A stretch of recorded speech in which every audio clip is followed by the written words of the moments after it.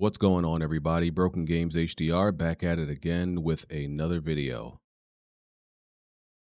The last 2 weeks for Xbox specifically, because Microsoft as a company, as a corporation, is actually great. They're completely fine. Microsoft. But the Xbox division within Microsoft has probably had like one of the worst 2 weeks that a division within a company could possibly have. Like from PR to financials to your products, bad. What's happened to and the Activision deal specifically, of course, impacted Microsoft overall, but it's really specifically looked bad on the Xbox division. And what's happened in the last 2 weeks from the quarterly reports being horrible for the Xbox division, the ABK deal being blocked, to now Redfall, a very important, high profile game that was supposed to start changing the narrative. It was supposed to be a part of changing the narrative about Xbox being able to, Xbox being unable to consistently deliver AAA quality games, but that narrative remains that they are unable to, they are inept, and they just are not qualified. These last 2 weeks for them might rival the PlayStation hack 2 generations ago, where their network was hacked and it was down for a month, and they released an online game, SOCOM 4 at the time, and even though that game was trash anyway and it was probably going to die, the hack expedited it, and then I believe it was at E3, PlayStation had to pretty much give a huge apology to the public and to the gamers. It was an embarrassing time for them, and this might rival that. These last 2 weeks, it might rival that. It might be just as bad. I don't know if it's worse. I don't know if it's bad, and it's tragic. And I'm and this is like fanboyism aside. Like I'm trying to like really think about it and have a real conversation. Like we always point fingers and talk about like who actually is to blame for this stuff, right? Who is the real culprit? Who is the real criminal here? And I don't think it's necessarily one person solely, but I think somebody is does like should hold the majority of the blame. So Phil Spencer is the executive vice president of gaming at Microsoft. If I have his title correct, that might be a little. I'm not sure if I have his title correct. He's held a lot of positions at Microsoft in the gaming division. He's really rose through the ranks. I believe that's his proper current title, executive vice president of gaming at Microsoft. Y'all can correct me if I'm wrong. And Matt Booty is the head of Xbox Studios. So Matt Booty is Phil Spencer's direct report. So he reports into Matt Booty reports to Phil Spencer. Phil Spencer reports to Satya Nadella. So, to put it very simply and plainly, and this is obviously an oversimplification of it, Phil Spencer's job is to come up with the strategy for the Xbox gaming division. Obviously, it's much more than that, but that's the very simple way of putting it. Matt Booty's job is to execute Phil Spencer's strategy and to oversee all first-party output games for Microsoft and Xbox. So, and I'm really trying to think about. I'm like, who really should get the blame for this, right? A lot of people say it should always go to the top, which is technically Phil Spencer. Some could say Satya Nadella, but he doesn't have like a direct hand on the decisions made for Xbox. Even though he's above Phil Spencer, we know like Phil Spencer is like the top. But I actually kind of believe, even though blame is to be shared between both of them, I actually believe it's a little bit more Matt Booty than Phil Spencer at this point. Because if I equate it, if it's comparable to the organization chart and how it works at PlayStation, for example, Herman Hulst is the head of PlayStation first party studios, and he reports to Jim Ryan. I don't think there's anybody in between them. I think he actually directly reports to Jim Ryan. And Shuhei Yoshida actually used to have Herman Hulst's position until whatever he started kind of focusing on indies, and he moved to another position for whatever reason that wasn't really divulged. But it's Herman Holst and Jim Ryan. And Jim Ryan is like the boss. We know he makes like the top level decisions and all that stuff for PlayStation. Um and I try and I think about it. I'm like, if PlayStation first party output started to really decline, who would I really blame? I would blame Herman Hulst based on the descriptions of the job. Because if it, like I said, if it works the same way it does at PlayStation and Microsoft, play Herman Holst's job, and it's been described this way many times. Even Shuhei's, like I said, Shuhei had it before. Their job is to literally oversee all the games that all the first party studios are working on and make sure these games are up to par and where exactly they should be. So you see everything, and you have to be that executive that says, hey, this game is not cutting it at this point in our timeline, at this point in our scheduling. This is not looking good, or you need to improve this. We already know Jim Ryan is not a gamer, right? So I don't even think Jim Ryan could actually do the job that Herman Hulst does or that Shuhei does. He's, more of the, I guess they call him the bean counters. He's the money guy. But you in this position, you need somebody who actually knows about the games and cares about the games, technically, how they look and how they play, all that stuff. You need that's one this is one of the positions I would say you actually need somebody who passionately cares about the art of creating a game. And you have to be the one to be very blunt. You have to be truthful. You have to, be sometimes you got to be the bad guy to say, yo, this game looks like absolute shit. This game looks like garbage. No, this is not okay. We are not we're not releasing this game in this condition. This is not up to our standard. This is not up to the quality of what we deliver and what our consumers expect of us. Making those type of executive decisions. That's my understanding of what that position is that Herman Hulst currently holds and what Matt Booty currently holds. So that leads me to believe Matt Booty ain't doing his job. That man is not doing his job because I don't know.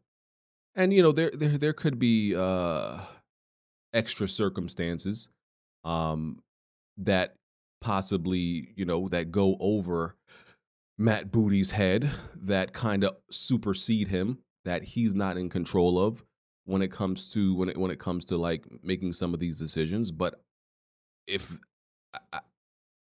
outside of absolutely knowing that, I got to lay the blame at his feet because I don't know how you allow Redfall to be released like that. Redfall came out, is currently at like a 63 on Metacritic. How do you allow that game to be released in that condition? How? How do you allow that game to progress how it did?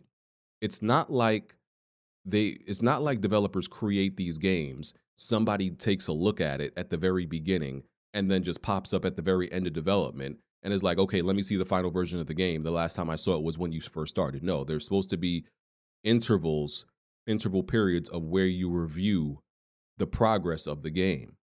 So how did it get to this? It's the management. This is why the management and the executive of Xbox is always being like criticized and scrutinized, because the developers are going to do their job, but you're the handler. You are the handler. And it's like, bro, I just, and I'm not trying to act like I'm that, like I know that deep inner workings of how all these gaming studios work. But just using Occam's razor, the simplest explanation is the right one. Just from top level, yeah, it looks like it's Matt Booty. And Phil Spencer is, like I said, Phil Spencer is still guilty, but somebody, the person who is overseeing these games, who that these games that are releasing from Xbox that continue to be inconsistent, that continue to be mediocre. And no, nobody's saying that.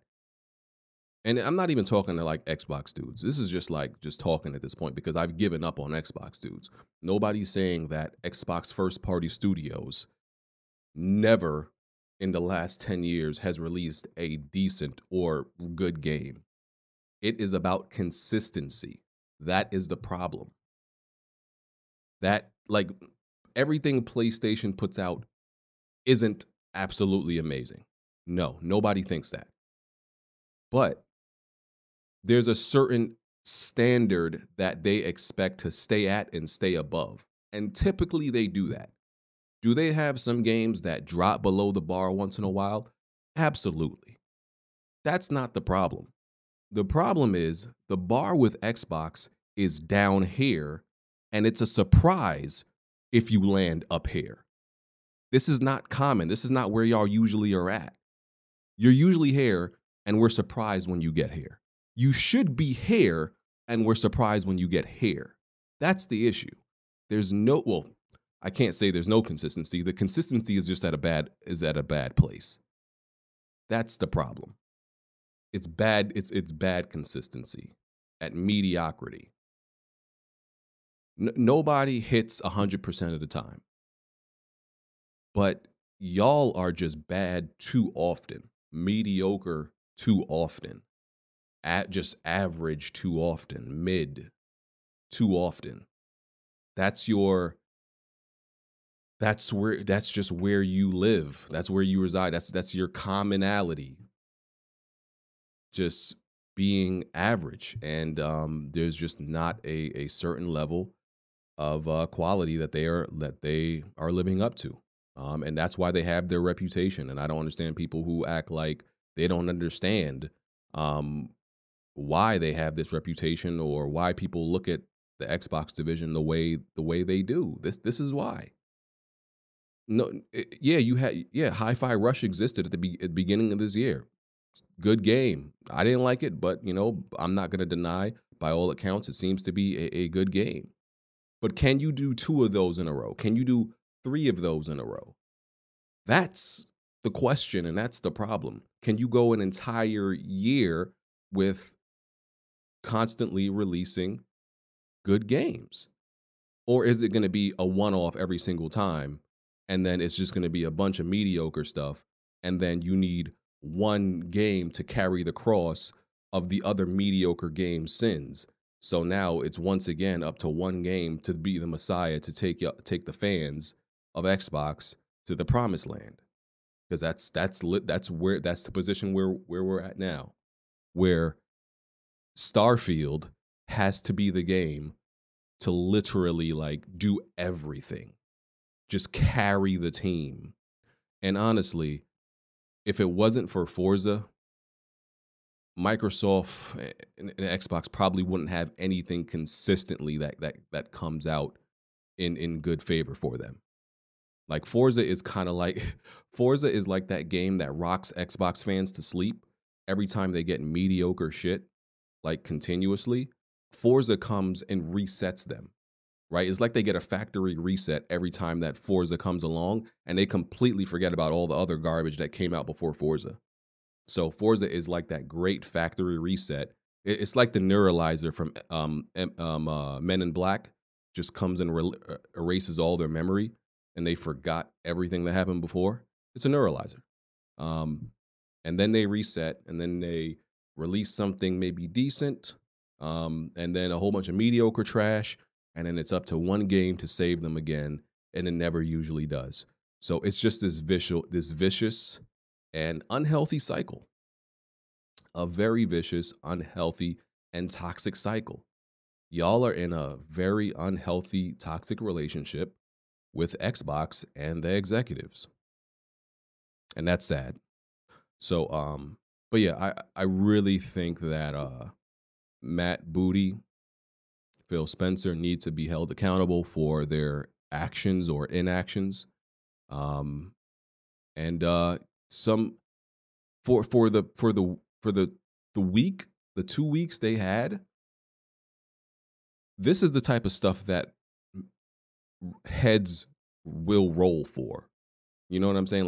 Like I said, put the fanboy stuff aside. Like that's the type of like PR, bad PR, and bad incidents that happen at a company that will cause change and heads to roll and real like turnover and major changes. That's the type of stuff that happens. So if that doesn't happen, like it's a problem. It should happen. Major fuck ups require major changes. So those are my thoughts. Yesterday was, a very crazy day on Twitter. With Redfall, the result of Redfall, and it's kind of tiring because it's like how many times is this like kind of gonna happen? Like I said, this vicious cycle. Like people are gonna be like, oh yeah, it's terrible, and then people go right back to still playing Xbox and still trusting and believing in the next game. It's like, bro, like, but like I said, I've kind of given up on Xbox fans at this point. And yeah, like I believed in start in Redfall because every once and all the people who acting like Redfall never looked good, y'all are lying. Those first two trailers definitely looked decent. Not saying that it was anything amazing, but it looked like a good game. Those first two trailers, people like, oh, it always looked bad. Man, stop it, relax, it's okay. Yeah, every once in a while, even it's like every 3 4 years, Xbox will show one game, and I'm like, you know what? That's going to be a good game from Xbox, and it's usually not. So even though I put my faith in Xbox twice a decade, I still be wrong twice a decade. Crazy. So yeah, follow me on Twitter.